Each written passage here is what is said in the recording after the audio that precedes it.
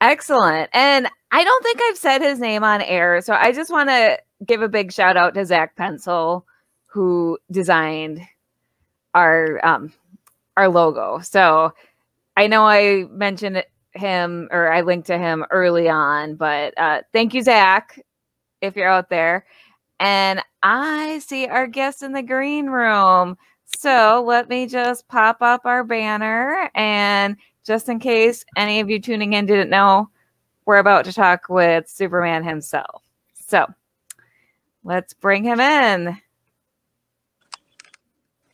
Hello, George. How you doing? Hi, George. Good. Good. See ya. Thank you so much for being here. You're welcome. Is the connection okay? Yeah, Yes. I can hear you well.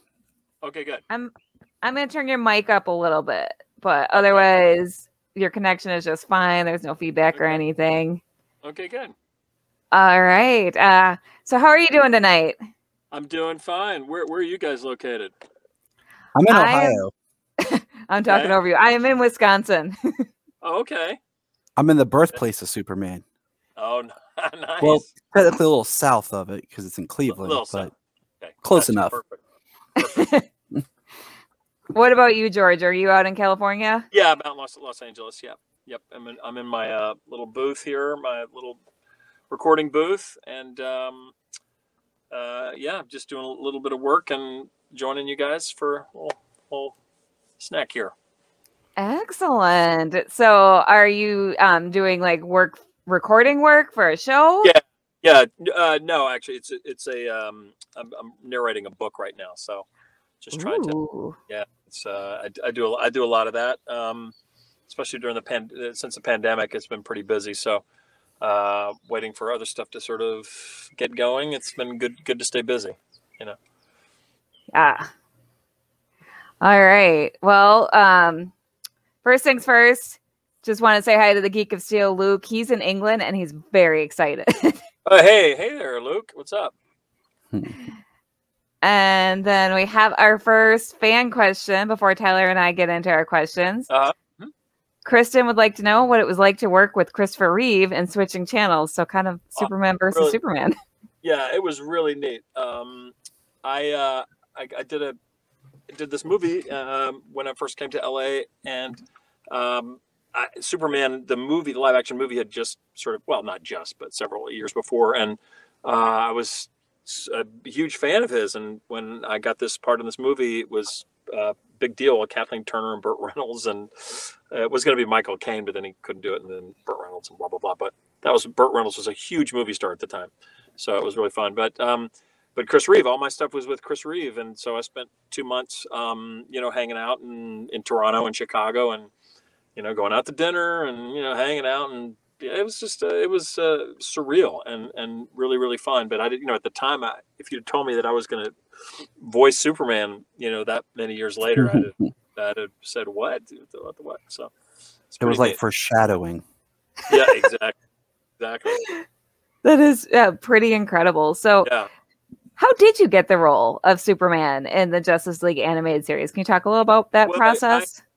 It was just an audition like any other audition. It could have been it was just what was up that day, and usually you go to these auditions and you don't count on getting any of them. So I didn't put much stock into it. I just went and did my thing and walked out the door, and then got a call later that I'd gotten it, and so I was like, "Whoa, okay, cool." But I didn't really understand. I'd known Tim Daly. I didn't even know I was replacing Tim Daly.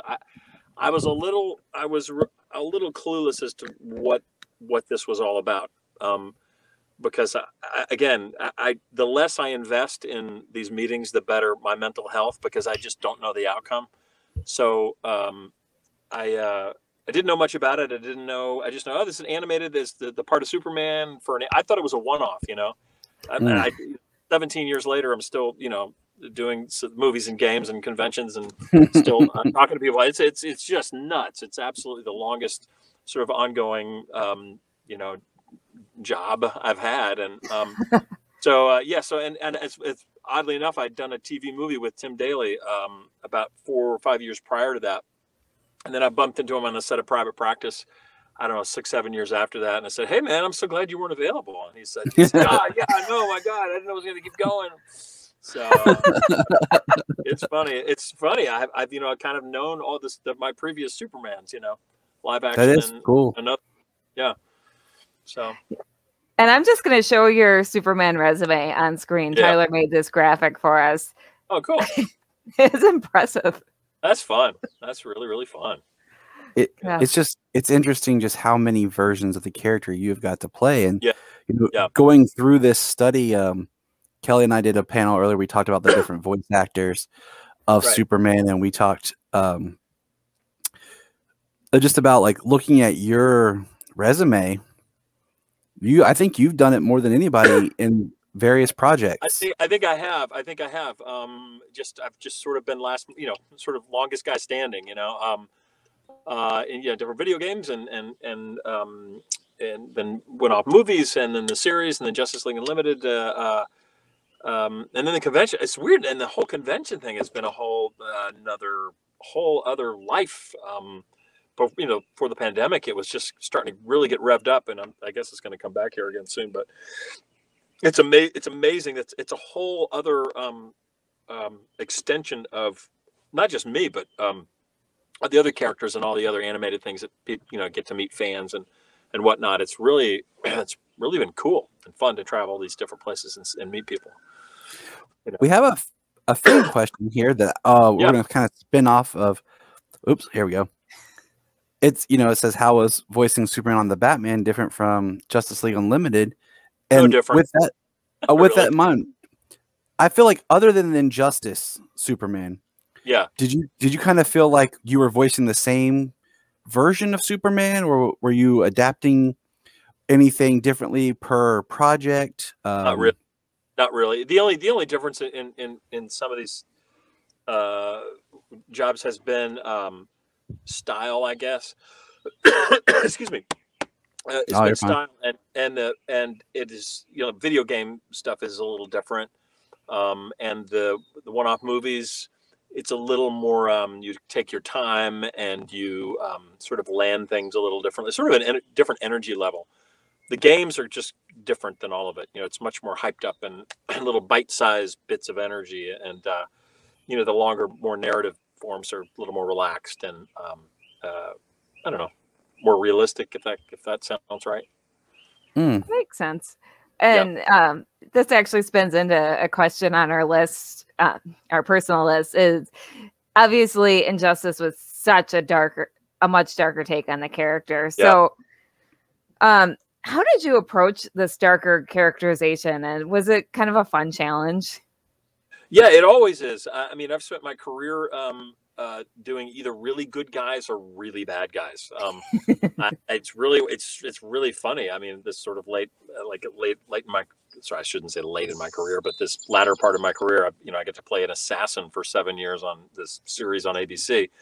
Ooh. I mean, he couldn't have been a worse guy. I mean, he's like dismembered people, and then, played ultimate good guys as like Superman and Father of the Bride and other things like that. But so doing the sort of the injusticeness of it all, I guess it's fun to sort of kind of have for actors to get to play a little darker note. It's a little more interesting in some respects, because we're not all one thing anyway. It would make us all really boring. This is sort of off the subject. I just saw this thing on Netflix by Bo Burnham, the YouTube guy called Inside. I don't know if you guys happen to see that. It's in my queue. Yeah. Well, oh my God, I just saw it today, and I was so blown away by this guy who I thought was this one thing. Speaking of, sort of different aspects of somebody, he's like, wow, this guy is a fully complicated individual, and I think that's to be able to show yourself as an actor in those ways is what you want to try to do. I don't know that I necessarily did it with Superman, honestly, but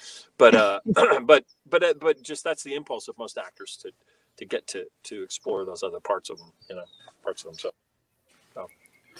I agree. So just want to show Luke showing his appreciation for how big a part of the Superman mythology you are. And thank you. I think he speaks for all of us. It's been an honor. I'll tell you, it's been an honor and a pleasure, because very rarely do you get to do things that you get to connect with folks and have them sort of tell you how much your voicing meant to them as a kid and as they've grown up, and especially with Netflix and these sort of binging availability of folks have been new fans that have come up who had discovered it as an adult and continue on that I've met. So it's really been an honor, especially with an iconic character like that. It's all the whole world knows the Superman franchise from the 1930s till now, depending on how old somebody is. It's, I just got lucky to fill his shoes for this limited amount of time, which has just been a gas,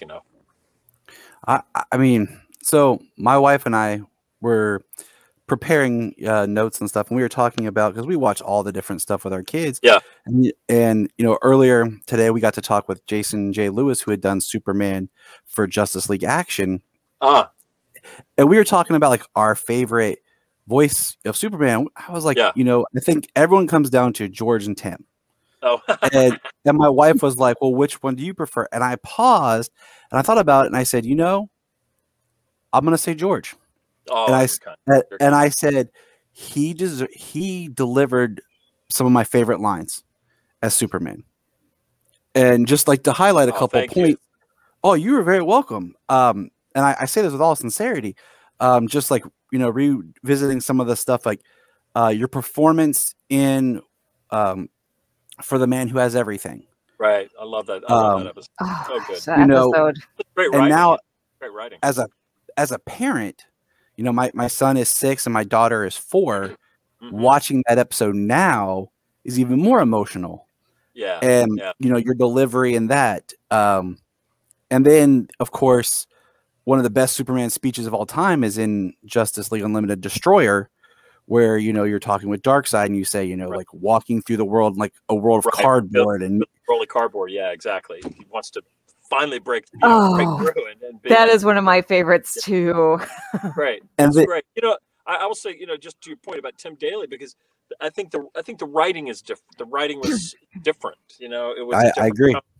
And Tim's great, and Tim brought. I think that what he did for that was great too. It was a little more sort of I don't know how to describe it.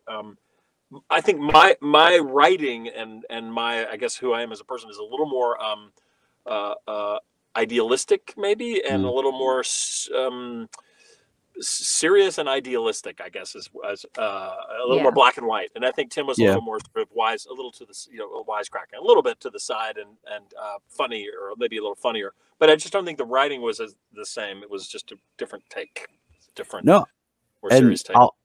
I'll use that to say, like, the other one that I pointed out was when you're portraying Clark Kent talking to Billy Batson and talking in the Superman Black Adam, or Superman Shazam: The Return of Black Adam, when you're talking about being good, right. And you talk, and you're he's like, it's hard, it's difficult, and he's like, yes, being good is hard. And then later as Superman, you're talking to Shazam, and you're like, do what's right, be good. And I'm like, that is.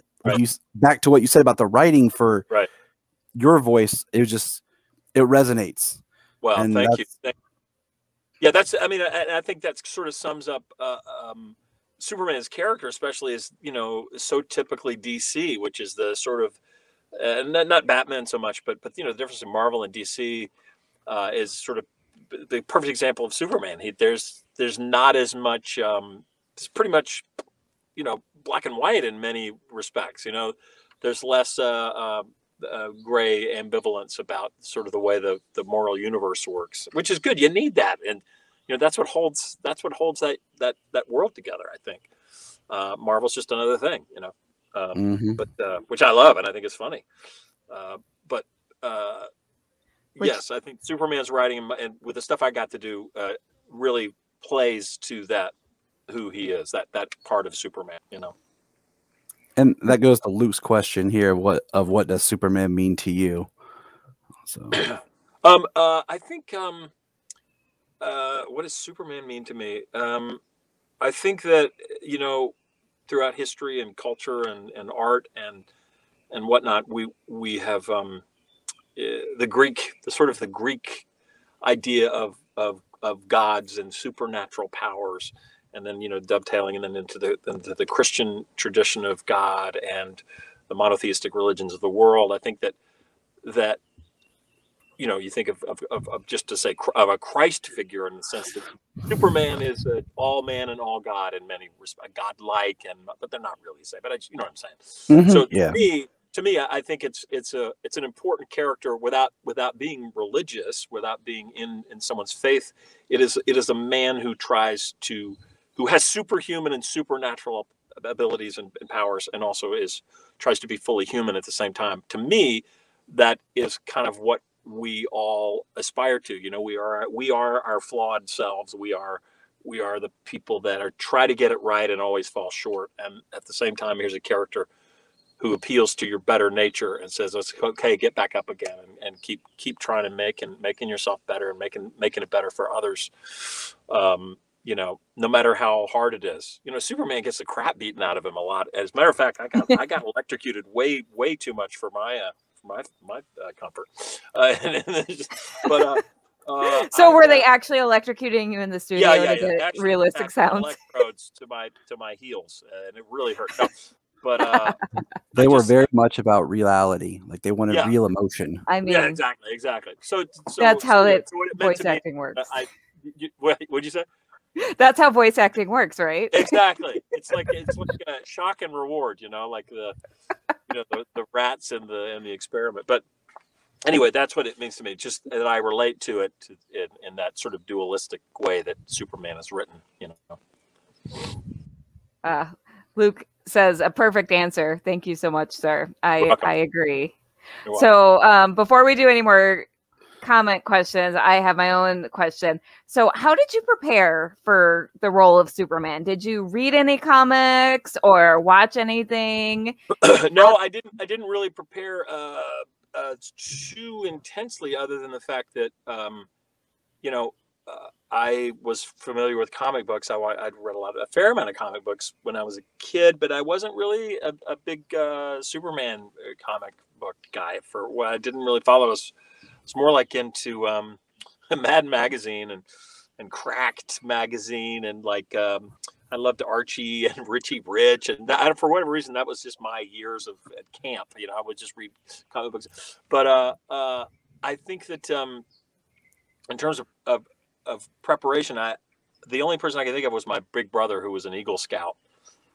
He's an orthopedic surgeon. He's 4 years older than me, and he was just sort of the leader of our family, and he was always kind of had a better way to tie a knot and a better way to sort of think about packing the car, and so I looked up to him, and I just thought, well, how would my brother Gordon kind of talk to these people? Superman had all these long speeches where he was speechifying about a lot of stuff.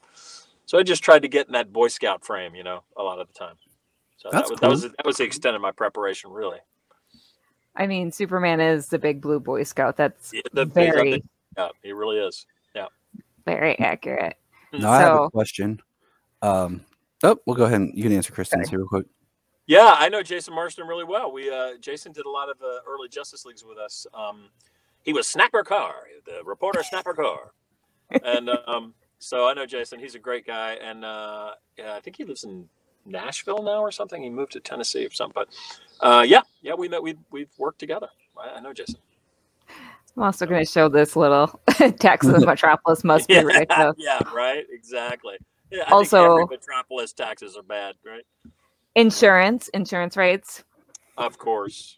No, you can't live there. It's too close to the Daily Planet. No, the liability alone is prohibitive. Exactly. Okay, Tyler, go ahead with your question. No, this one kind of stems from conversations with my son earlier. Do you think we have hope for an Injustice 3? I don't know, man. I would love it.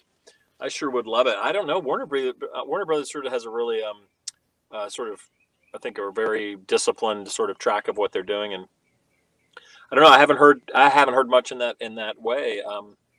So I don't know. It'd be great, if there was some sort of crazy fan, wave of enthusiasm. Maybe they would do something. I think they've been talking about it for a long time, and I know that Bruce Timm and Bruce Timm specifically he's said to me he would absolutely do something if Warner Brothers puts their shoulder behind it. But you have to wait for the studio. That's all. We just love playing that, and he'll always be like, well, in number 3 they should have this character, Daddy, and this character, and when's that one coming in? I'm like, buddy, I don't know. Yeah, exactly. So I thought I'd throw that out there. Yeah, right. I'm down. I was just happy with number 2 because Black Canary had. That's my favorite character. Yeah. Okay. And she had a great storyline. Yeah. Very, very happy. Pretty good. Yeah, absolutely. So, T. Hawkins, Trevor wants to know has been your favorite live action role? You've had a lot of great ones. Live action role. Wow. I've had so many fun and amazing ones. I think the last one I did was maybe one of my favorites was Scandal on ABC with for 7 years. That was one of the best characters I've gotten to play, which is a kind of a bad guy, which he got to be bad and funny and get the girl at the end. I mean, it's just it's tough. Spoilers. It's tough to beat that. But I've had a lot of really, really fun ones. Really, really fun ones. That brings me to my question. Yeah. I think I did the math correct, but so it'd be about 1998. What was it like being on the set of Friends? It just seems like it was a blast. I was friends with Dave. I went to college with Dave Schwimmer, and also Matt Perry was an older friend of mine, and Lisa Kudrow was my teacher at the Groundlings Improv Troupe right before she got it. I was taking class from her. And so I kind of knew them, and I was supposed to test for David Schwimmer's part, actually. And I chose a different show to do. Stupid. So I think Schwimmer would have gotten it. Schwimmer would have gotten it anyway. Obviously, he was born to do it. But, it's weird as an actor. You go to these pilot auditions, and everybody auditions, and they test, 4 or 5 people, and they make a decision. So anyway, so I chose to test for something else, and blah, blah, blah, blah. But so anyway, to get to do that show was a blast. They asked me to come in and do it. And the writing is just when the writing is that funny, it's just a pleasure to do. Otherwise, you feel like you're trying to, start a car with no gas in the tank. That's usually the case. That's usually the case with sitcoms. They're usually terrible. But that was a great one. Really fun. That was the first time that I put like the 2 pieces together when I was younger of the voice of Superman and like your live action work. The Yeti. I was watching it, and I was like, wait a minute. I know that voice. Wait. Oh my gosh. Like, yeah. I'm like, wow. He was on Friends. Yeah. It's fun. I can't believe it. And I don't think I even have that distinctive voice, but sometimes when I'm on the phone with different, whatever people like, an airlines representative or whatever, AT&T guy, whatever, I've had people stop with us. They guys say, are you the voice of did you do Superman's voice? And I don't have that distinctive voice, honestly. I mean, and I'm always shocked that there are some rabid fans who really hear it and go, oh my God, so that always makes me laugh. That is funny. So Kristen wants to know, what was Dixie Carter like? Dixie Carter she was an angel. God, I love her and I miss her. She passed away a couple of years ago, and she was an angel. And I got to, when I first came to LA, that was my first job in Los Angeles. And I think I got to LA in September, and I had an audition 2 weeks later. And the producer was from my hometown in Arkansas, and he was a football coach when I was doing children's theater in Arkansas. Long story. But they called me in for the audition because his wife, Linda Bloodworth Thomason, wrote it. And I auditioned and I got it. And then when she played my mother, I was like, oh my God, she reminded me so much of my mother and growing up in Arkansas, very Southern and genteel, because I grew up in Arkansas. So I knew these people. And it was a blast, man. It was such a blast to be on that show. I kept in touch with I'm still in touch with Harry Thomas and the producer, and Annie Potts and I are talk on Facebook together. So it's good. It kind of lives on. That's good. And so of all the Superman story arcs you've been a part of, do you have a favorite? Like, do you have a favorite episode from Justice League Unlimited? I know this is like choosing a favorite child. No, I think,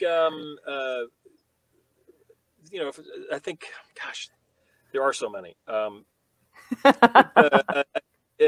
Living in a World Cardboard, that speech I got to do was maybe my favorite speech I got to do. And then I loved For the Man Who Has Everything, which you spoke about before. I loved I can't remember the episode because I go to these conventions and so many people know the episode names way better than I do, and what part and what lines I said, which I can't necessarily remember. What is the episode where he, good and evil Superman, Brainiac and myself, whatever that episode was where I got to play evil and it's together in the same frame was so fun, just stupid fun. I mean, Superman, he was sort of crazy. He was just sort of crazy Superman. I don't remember the episode, but that was a blast. So another great, and like we were talking about, like the lines that you delivered in the speeches was, that you got to adapt the film version of Whatever Happened to Truth, Justice, and the American Way, which was Superman versus the Elite. Yeah, and I'm just, I guess we're talking, I'm sitting here thinking more and more like, man, you did get some really great writing for your Superman to perform. Yeah. And that is, it's pretty impressive because, I mean,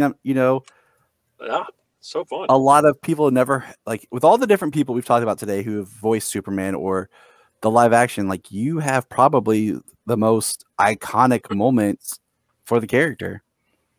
Well, I sure, I do what I'm told. So, that's how I do. That's why I got married. I'm just lucky. Yeah. She's probably watching and thinking, "Oh no, he said that." But yeah, that's what I always say. I got married, so I didn't have to make decisions anymore. Oh gosh. Well, happy wife, happy life. You're best off not making. You got to figure out a way to just do what she says, and then if you can get your word in edgewise, do it, but do it nicely, because otherwise you're going to be miserable. I've been married for 31 years. 31 years. Congratulations on that. Wow, that's amazing. Congratulations. Thank you. It's been a good journey and hard journey, but fun. Kind of like life. Yeah. One of the questions I wanted to ask is, when you were asked to audition, or were you just, they just said, "Hey, George, can you come do this?" When you were given or played Steve Trevor, were you sad they didn't ask you to do Superman? Like, hey, we're doing a new DC movie. Come be Steve Trevor. It's weird. After we finished doing the series and I was doing a couple of games, they would do one-off movies and they would have a different Superman and whatever. And at first I was like, Andrea, what do you mean it's a different Superman? Well, and then I just got philosophical about it. I went, you know what? It's okay. Everybody can do a little bit. I got to do my thing, and clearly it's just I get to keep living. Keeps going on. Whatever this incarnation of it is now, it's fine by me.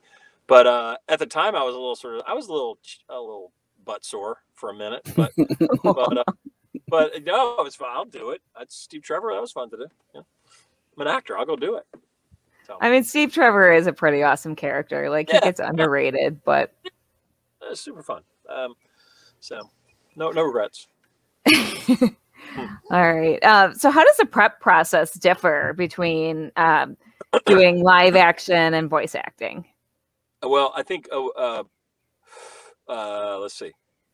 It's still acting no matter what, and you have to prepare. Yes. But in voice acting, you have to clearly, well, on camera, there's a lot that's portrayed by what is unsaid. Okay, so you have to know physicality of the character and all of that. That's the main difference, because on the camera you're not seen. If you don't see what's going on, whatever the animator did, they give a look. That's on the animator. I didn't do that. So your voice is, you have to, I think, make more precise and dynamic choices with your voice acting, because you have less room to convey what you want. If you're on camera, you can do it vocally and physically. So there's you could be doing two opposite things, and that's maybe a choice. With vocally, you've got one shot at one thing, and whatever the animator and the writer do to help you, good for them and good for you, but it's less control, I would say.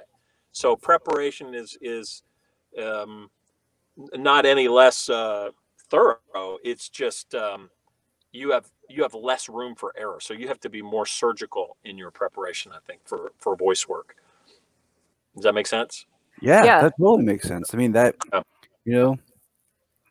That's been the theme of the weekend. We had a panel with some of my friends who are voice actors, and you were the third celebrity voice actor on top of my friends. Yeah, it's been a voice acting weekend. Fun. Like you said, voice acting is acting, which I completely agree. Oh yeah, for sure. Which has also been the theme of the weekend. Accidentally, well, no, I if love anybody it. Says, people always ask me, how do I get a voice actor? Especially these conventions. How do I get a voice? I want to be a voice actor. I was like, great, but go to an acting class and do a play or something, because it's acting is acting is acting, and if you're bad at it, you won't be a good voice actor. So and you can be an actually very good actor, but be a bad voice actor because you don't have a lot of it is your instrument, and some people have naturally resonant voices that you just have it or you don't have it. Mm-hmm. But then after that, then you're either a good actor or a bad actor. But someone like Clancy Brown is a friend of mine who plays Lex Luthor, right? And his head is huge. His literal cranial cavity is large, and his voice, he'll say hello, and it's just naturally resonant. It just vibrates in his skull. So he's going to sound amazing doing anything. Yeah. And he's a great actor on top of it, which makes it even better. Someone like me who's got an average-sized cranium, and I was a singer, so I have facility, but I don't have any sort of thing that jumps out and says, "Wow, I love that scratchy voice that guy has," or "Wow, he's like." So this is just more work on my end, I think, to try to to do different kinds of characters and voices. It's harder for me because I have to stretch more in other ways. So, what you were saying just a moment ago about the choices you make, like physical, I think that would translate back to where you were saying that some actors just aren't good voice actors because they're used to maybe communicating more in the physical realm of. Right. I mean, like right now I'm talking with my hands. I do it all the time without thinking about it. It's very hard for me to like just sit here, hands down. So that would make sense to being a great actor, but then it doesn't translate to being a great voice actor. Right. And it goes the other way. That's true. That is true. Absolutely. So how did you get into acting? I started doing children's theater in Little Rock, Arkansas when I was 12. And I just liked it. And it was a really good program where I was. And I started, I just kept doing it. And, coming from a small town, a lot of people have small townitis in the sense that they're like, okay, I got to do something exceptional. I got to do something that's really different. And maybe I was a show off or something. I don't know. I was third kid of four. But I wanted to do something that was different. And that theater was where felt different. Something felt magic and different about it, And I as it turns out, I did have ability, and it's not always the case, but I was a ballet dancer and a singer for a long time. That was my first. I did musical theater, so that was all I did until I was in college. Then I started branching out and doing other stuff. So I became an actor because to me it seemed like kind of a magic place, kind of a different, dark world, a dark, quiet box where stuff happened that was so cool. And just, I don't know how to describe it. When you go see a great play or something, is there something like silvery in the air? There's something like kind of magical about the darkness and the single spotlight on someone that you go, oh, there's something happening here. I guess you could analyze it and talk about it as cavemen, around a fire or stories or whatever. But for me, being in Arkansas and doing theater to me felt different. And I wasn't a regular kid, I guess, But who is? I'm normal, but I wasn't. I wanted to do something or try to do something special or different, You're among the freaks and geeks here. I don't think any of us were regular kids. Yeah, I was definitely not a regular kid. Listen, I took ballet and I played the flute, and I was in the South. And so, I'm surprised I didn't get my butt kicked on a regular basis. I didn't, but you know what? It made me. I was proud of it, and I was good at it. I was good at the things that I did, and if you kind of hang in there and you just own it, the people who are quote unquote more conventional people in your world respect you when you have a conviction about something that you love to do. So If you're convicted and passionate, people respect that. Unless you're a serial killer, that's a whole other thing. I mean, yeah, maybe don't follow that passion. Maybe don't, please. Yeah, there's some issues there. Yeah, clearly. So now, is there any projects you have coming up that you can talk about? I know that a lot of times actors are like, can't talk about it.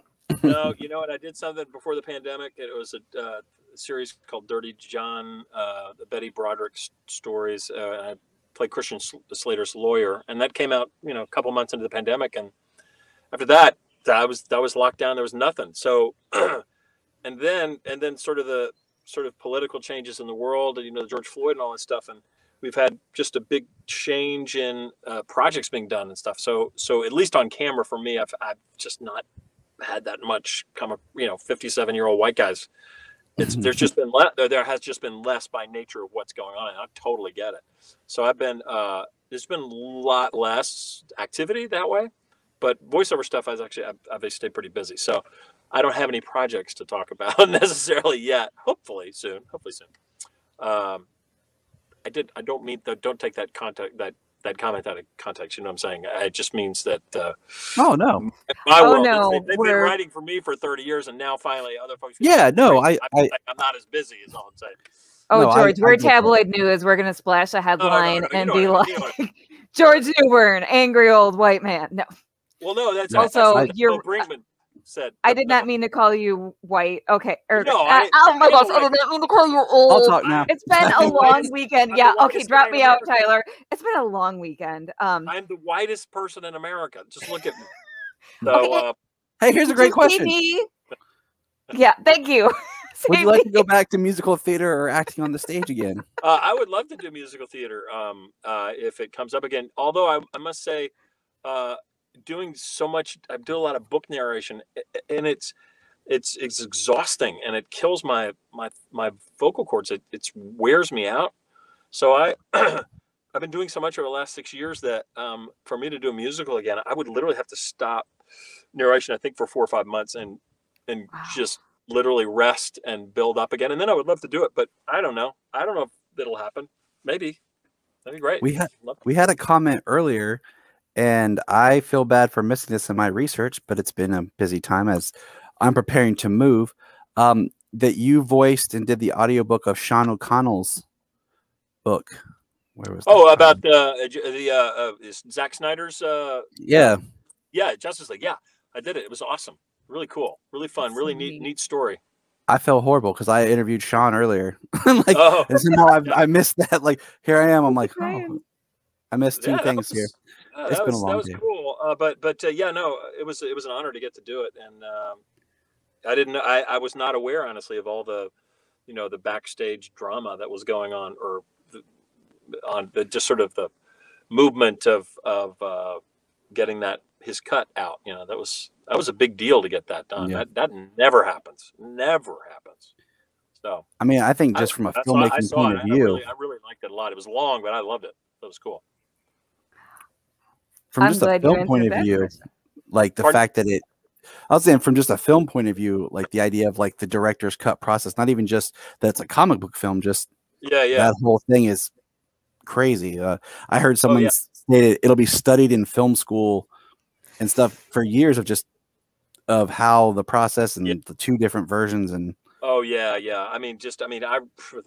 The Sean's book was really detailed and down to the last bit, and it was an exceptional event, regardless of it. You're right, being a superhero, they just don't have the time or money to ever go back and they make a decision and that's it.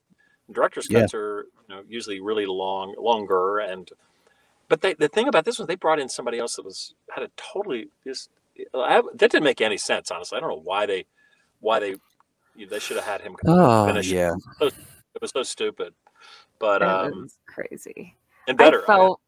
I felt for Ray Fisher all throughout that, but then when that cut was released, I was like, whoa. I was so happy for him that his hard work got shown. And then the actors, they were caught in between a rock and a hard place, and at the end of that too. So, would you would you ever travel up to Vancouver and appear on one of the CW shows and like a small like cameo or anything? Heck yeah, in 3 seconds I would. I love working in Vancouver. I've worked there a ton. I love it up there. I do it in 3 seconds. I just, Absolutely. you know, one thing I've always appreciated with like, especially like with Superman, like it seems like that character and that world really pays homage to legacy. You see previous actors come back for parts, especially with the Lois Lane character. You see like the previous Lois come back as maybe the current Lois's mother, you know, depending on the time frame and stuff. Yeah. I wanted to do that. What was it called? Infinite World? Oh yeah, Crisis on Infinite Earth. Yeah. I wanted to be in that or do something in that, but it didn't work out. I don't know, but oh man, that would have been awesome. I know, right? I would have geeked out. I mean, I think you could play I think you'd make an awesome Jor-El. Like, you know, if you put you in, that'd be so fun, super fun, right? Okay, everyone tweet this. Tweet that. Make it happen. Well, you can't. It's only. But... Yeah, George Newbern for Jor-El. Let's make that happen. G.O. for Jor-El. That's right. That'd be amazing. That'd be amazing. It would. I mean, I know that you did an episode. I think it was just one episode of Grimm, right? It was just the one. Yeah. That was one of those like shows. And what's funny about that show is like the fact that the actor who plays the Grimm, I always say, man, he'd make a great Batman. I tell my wife all the time, like when that show first started, and then he voiced Batman because for the longest time I was holding out like he should be Batman on CW. Who was that? David. I can't pronounce his last name. No. David starts with a G. I'm horrible with name pronunciations unless I hear it. But Dave Green. Yeah. Okay. Yeah. I think I know who you're talking about. Yep. So, yeah, the main Grimm. The main Grimm. Yeah. But so, George, do you want to talk a little bit about the other audiobooks you've worked on? I'm a huge audiobook fan. Gosh, you know, I've done almost 400 audiobooks, and you can go on Audible and check them out. I've done a ton of biographies. I've done, I just finished a Dr. Dolittle, The Voyages of Dr. Dolittle.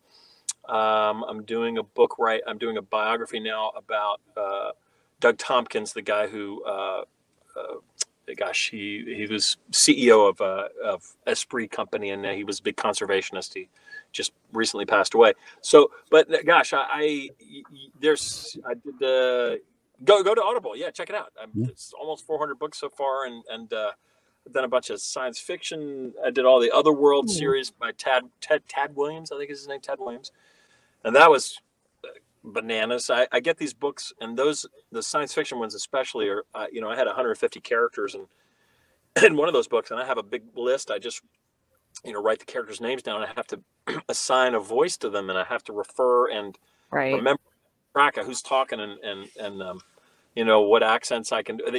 And that's the other thing. I don't want to appropriate accents, but at the same time, if it says someone's Indian or Hispanic, and I'm having to do all the characters, and you're in your car listening to this book, or you've got to differentiate them, right? So, right. I just happen to be the narrator, so I don't know. I'm trying to be sensitive. Yeah.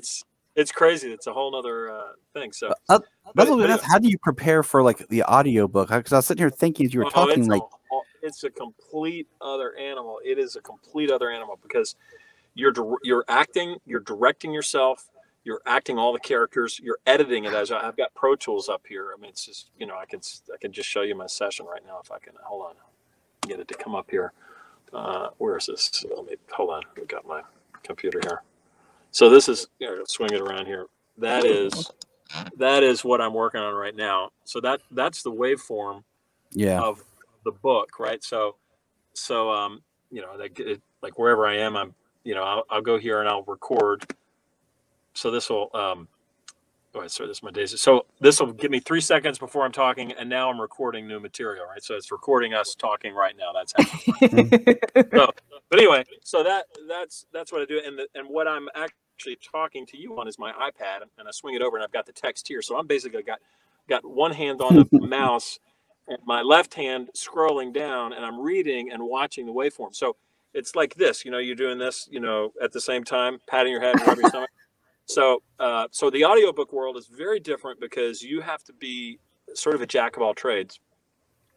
It sounds like it. It's really interesting, and it's actually the hardest thing I've ever done. It's way harder than on camera. It's way harder than anything else, and it pays the least.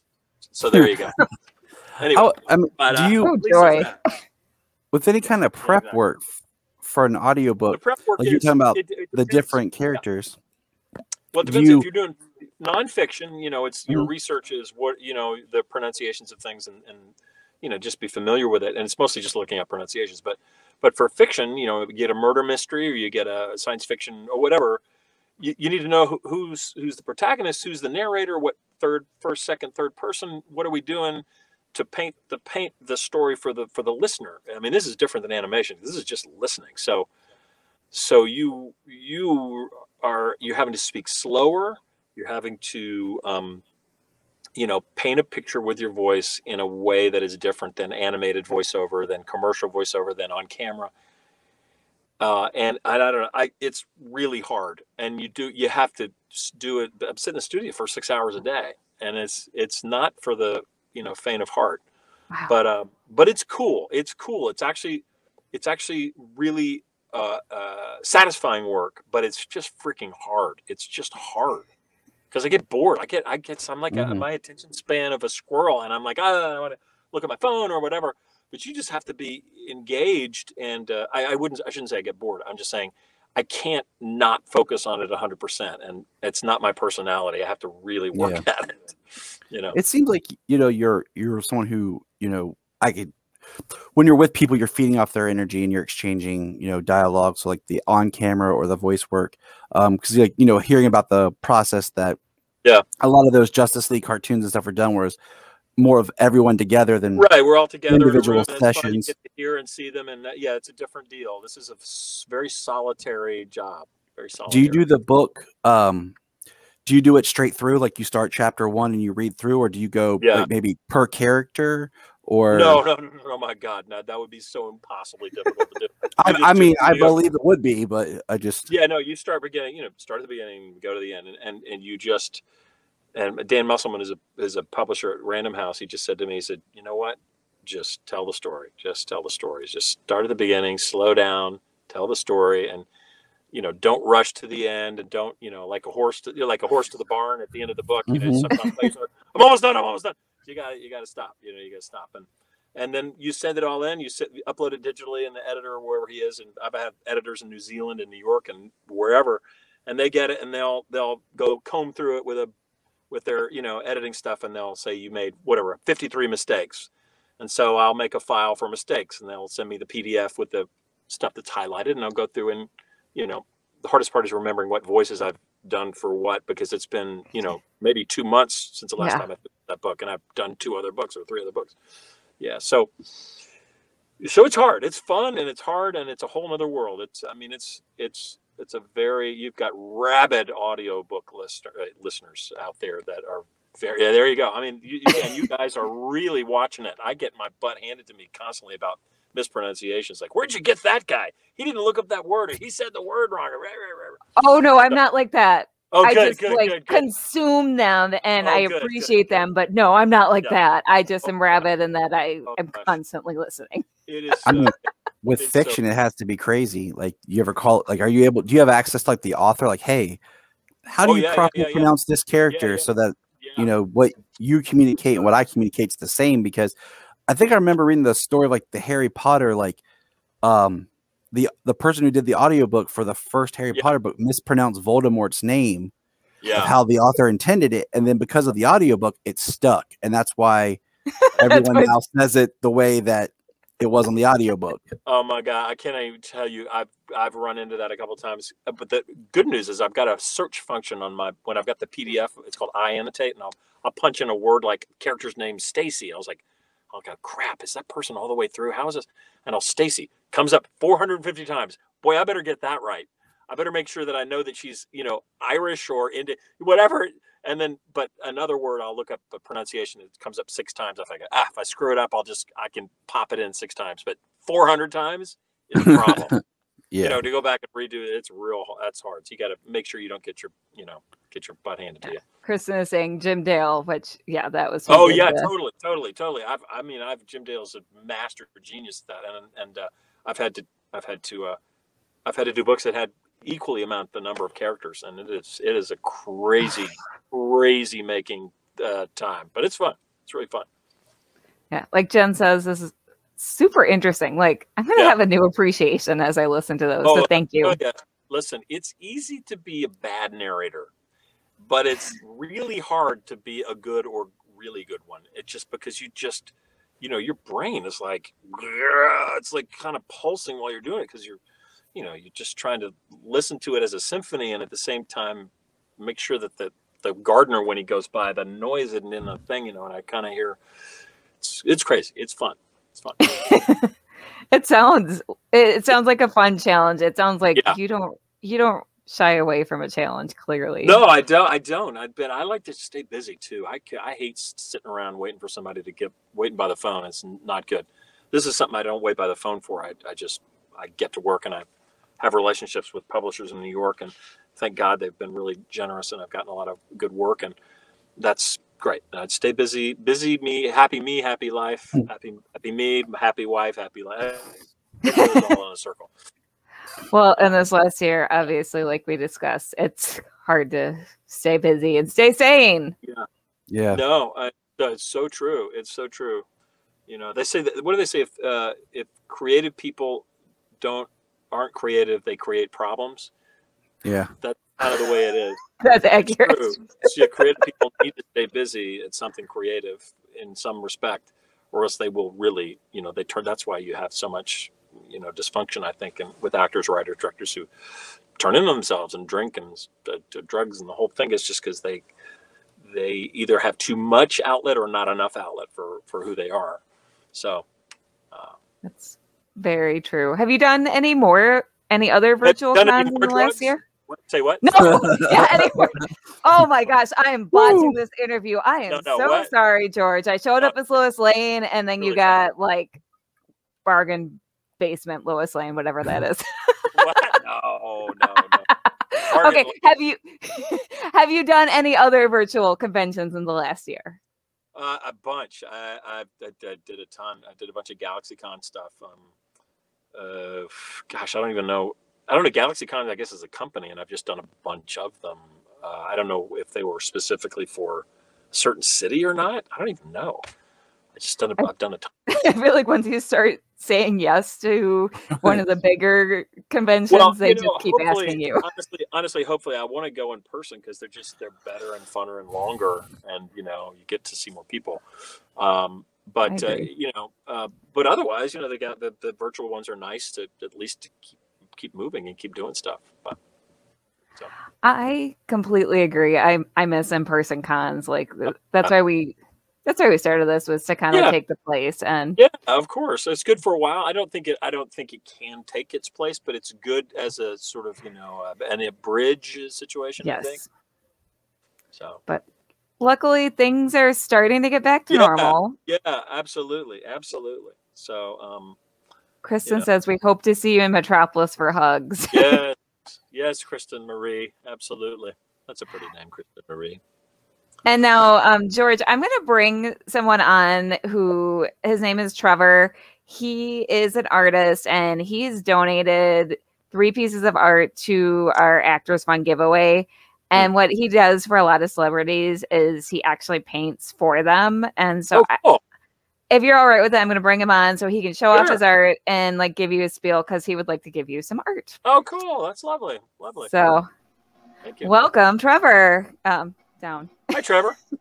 Hey, George. How you doing? Where are you? I'm in Norcross, Georgia. Norcross, Georgia. Basically like North Atlanta. Okay. North, nice. East. Got it. But cool. I like your hat. Oh, well, thanks. It's one of many. But I just want to say thank you for all you do. And you've done with the Superman stuff, and you've made my life a lot happier. Thank you, Trevor. But when I started going to the Superman celebration, like in 2008, I'm an artist that does pop culture stuff. I call my work intuitive pop, because it's basically like if Monet and Warhol had a car crash and their work collided, that's kind of how I feel about it. Yeah, but well, you can be the judge in a second. But I usually, when I meet celebrity, I just decide to say thank you. I do 2 paintings, and usually I would do one in an arena that they do well, that they're known for, and then usually I might dig something obscure. In your case, I'm strongly tempted to do 2 Supermen, but anyway, here's was the one that Helen Slater signed for me. Like, she didn't keep this one. This was her. Oh, that's neat. That's neat. Smallville. Cool. Diane. Neat. And Jeff East. Yeah. Nice. And I got both of their signatures on different years. Cool. This was one of my first. It was Ned Beatty. Oh, Ned Beatty, nice. I've worked with Ned Beatty. Ned Beatty was in Switching Channels with Chris Reeve in that movie. Margot. Nice. Sure. Like this. Very nice. And as far as the voice, this was I'd given a painting to Tara Strong, and I did this one. Kind of did a mashup between. Oh, cool! Yeah. Between several of her voice parts. Cool. So, love it. So anyway, I would love to send 2 things on to you through your, sure, channels. Thank you. You're and if you would autograph one and send it back, that would be. Sure will. That'd be great. Thank you. Oh, yay. But thank y'all. And again, thank you. And you're welcome. Yeah. Oh, wait, man, what? I was going to say, what Kristen put in. I don't know if anyone saw. Ned Beatty just passed away. Yeah. Oh, no. Just now. Oh, my God. Kristen really? put it up. Yeah, she put it up a little bit, and I was checking. Yeah, it just, I pulled it up, and it was looking, at 2:58 p.m. today. I'm sorry to hear that. He was a great guy. I really liked him. Wow. Wow. It's crazy. Yeah. Yeah. Well, we're not getting out of this alive. That's for damn sure. Jeez. Oof. Well, anyway, if anything comes to mind, like what anything that you would like that you've never had before in the way of fan art, or speak now, or then deal with my judgment. Yeah, thank you. I appreciate whatever you do. Is great. I'm happy. Thank you. Okay. Thank you. Well, thank you, and thank you very much. Thank you. Nice to meet you. Stay cool there in Georgia. Oh, it's 93 here today. Oh gosh. We're just getting started. I know. Oh my goodness. I remember I grew up in Arkansas. Man, it was hot as hell in Arkansas. Oh my goodness. And Trevor, before I drop you out again, thank you again for donating. Like, I really appreciate it. And I'm going to drop you out. Okay. Thanks. Bye, Trevor. Thank you, buddy. Bye. And George, is there anything, since we're at the end of your panel, even though I have been having so much fun with this, is there anything else you would that we didn't cover that you would like us to know, that you'd like to share? Not that I can think of. I know. The guy who does my voiceover stuff has a link. I don't know if you want to put it up. It's a Celebworks. They want to do autographs or whatever. I think there's a link. That's right. Thank you for reminding me. And I think it's either, I don't know how you put it up here. You can put it up there, actually. I don't know how you do it.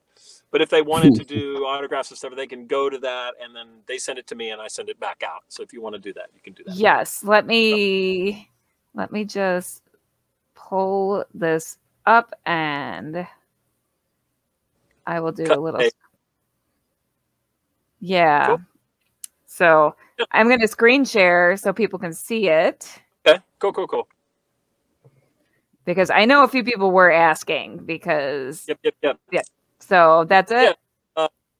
I don't know if it's I think there's a store, I think, for me, and I think, did she send you that link? Yeah, she sent me the direct link. So yeah, okay. So yeah, we did link to the direct link. Yeah. I meant to have it pulled up, and then I didn't. Okay. It happens. No worries. So before we let you go, I want to announce our final total because I know that the Actors Fund is close to your heart too, and that's one of the reasons you agreed. We made our goal, and we raised $1,020. Great total. Great. So yeah, considering how small we are, I'm pretty proud of that. That's really great. So thank you for being here. This has been so fun. Thank you, George.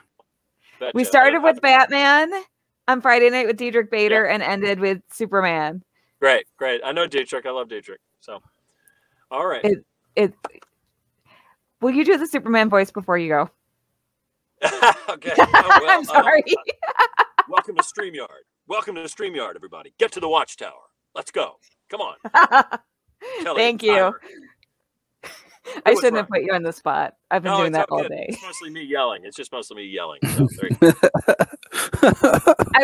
I watched the first couple episodes of Justice League, just rewatched them, and I'm like, wow, poor George did a lot of grunting in these. I did a lot of screaming and grunting and being electrocuted. All of that. Did they just like torture you? They did. I didn't enjoy that. That was my least favorite part of it. All right. Well, good to meet you guys, and we'll see you again soon. Good to meet you, George. Hopefully see you in person. Okay. Have a great night. Thank you. You too. Thank you. Bye-bye. Bye. All right.